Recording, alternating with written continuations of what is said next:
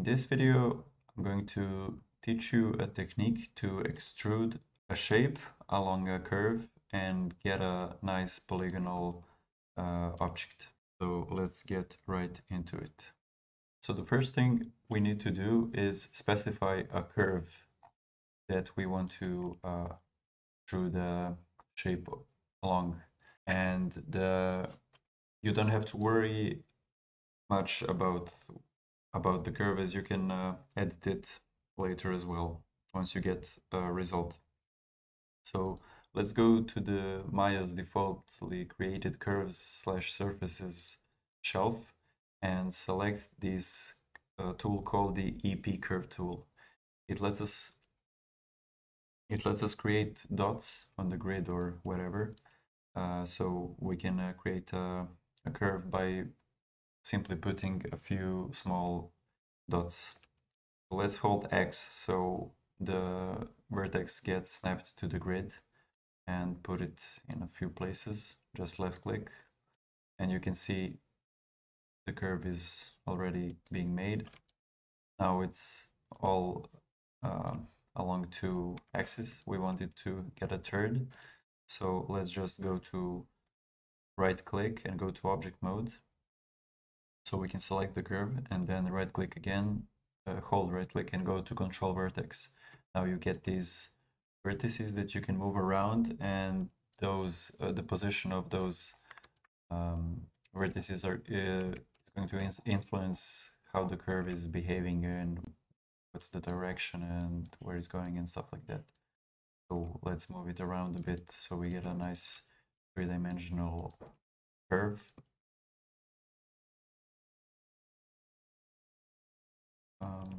This dot here should probably go, yeah. Make sure to rotate camera around a lot so you get to see what's going on. So yeah, now that we have a curve specified, what we want to do is, again, in the curves or surfaces tab or shelf, we can pick either a square or a circle, whatever it is you want to extrude along a curve.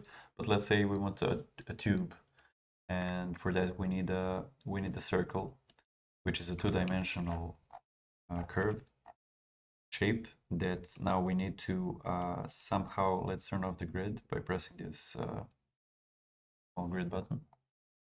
We now need to position this NURBS curve to the position of vertex of the first or last vertex on the line, on the curve that we created.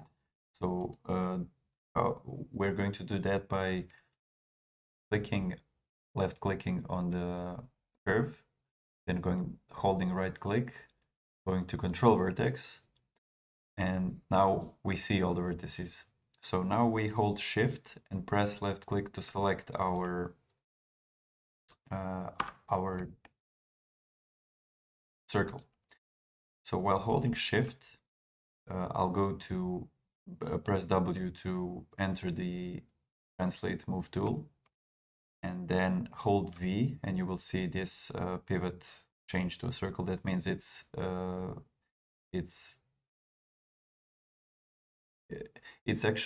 basically a mode to snap to a vertex. I have a video on that. I'll link that in the description. So while holding V, now you have to drag this pivot to the vertex at the beginning of the curve. You can't do that if you didn't do the step before this one, which was to display the control vertices. Make sure to follow that step as well. So now that we have the center of the circle positioned to the beginning of the curve, we now have to rotate it. So the way we do that is hold D, and you can see that now you can rotate your the direction of your pivot. So we are going to roughly rotate the direction of our pivot to follow along the curve in this manner from multiple axes. And now you can rotate your circle the way you want it.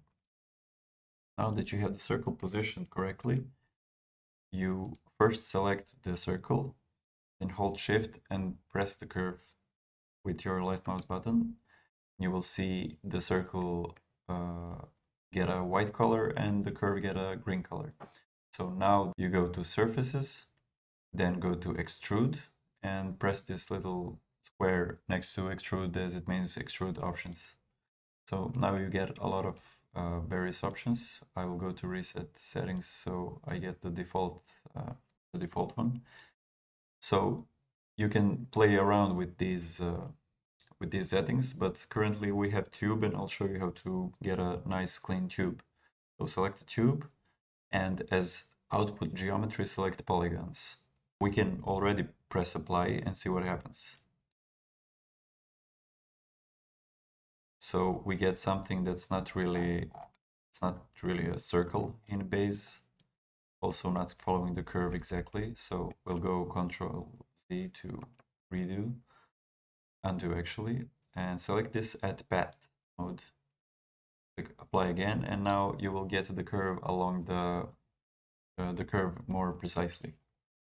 Now we also don't want the triangles, but actually we want quads. So let's undo again and select quads and see what happens. Cool, not bad, but still we don't have our topology is a lot cleaner, but we still don't have the circle thing. Now the reason that's the issue is the amount of polygons that we are allowing this curve to have. Now instead of standard fit, we can go to count. So if we set count to 200 and click apply, we still don't get a nice smooth curve, actually tube. So what happens if we undo again and increase count ratio to let's say 1000? We get a tube that's not so bad. And you can generally just play around with settings until you get something that you like.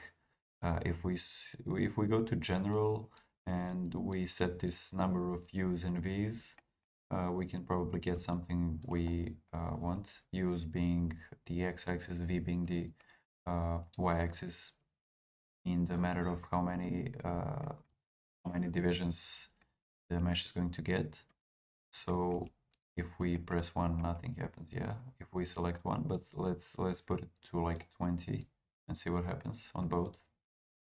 Yeah, this is a bit better. This is even smoother. Yeah. So this way you get a nice curve, nice tube. This is let's say this is the result that we wanted. You can now, let's invert the faces so we can see tube. Yeah, cool. So now we can select the circle, increase its radius or decrease its radius to control the simply radius of the tube's base. Also, you can again select the curve,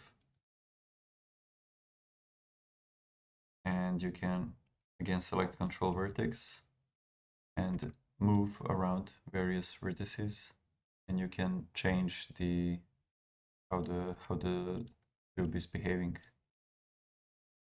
which is pretty convenient. So now that we want to save our tube as a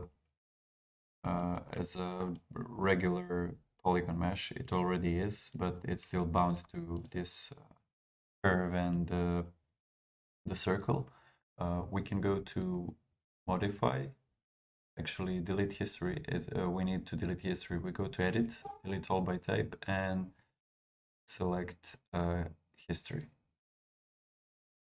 Now this mesh is completely independent from the circle and the curve, so we can delete them. And now we get a nice